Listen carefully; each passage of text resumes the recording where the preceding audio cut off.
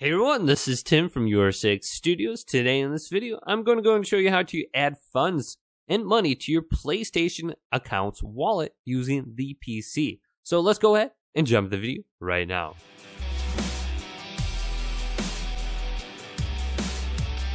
So it's very easy to add funds to your wallet using a PC. So here's my web browser on my computer.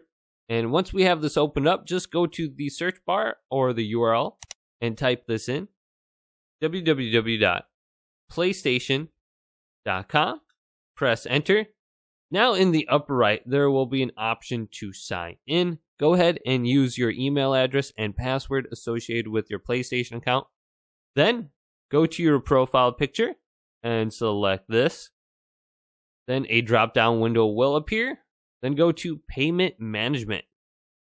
Like this. Now a side window will pop up and you will see your wallet balance at the top, your credit card. If you don't already have a credit card in here, go ahead and add one.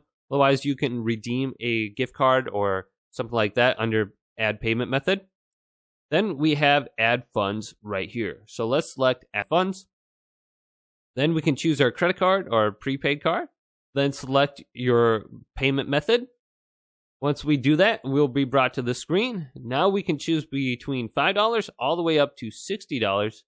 And we will see our current wallet funds, which is $10 for me. Then the funding amount, which is $5. And the total amount after will be $15. Then all you have to do is go to Add Funds on the bottom. And you should be good to go.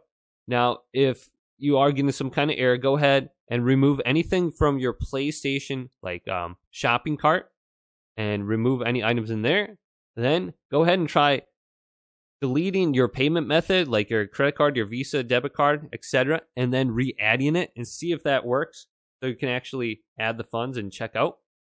So hopefully this video did indeed help you out. If it did, go ahead and leave it a big thumbs up. And subscribe to my channel down below for more tech out videos coming up next on YourSixStudios.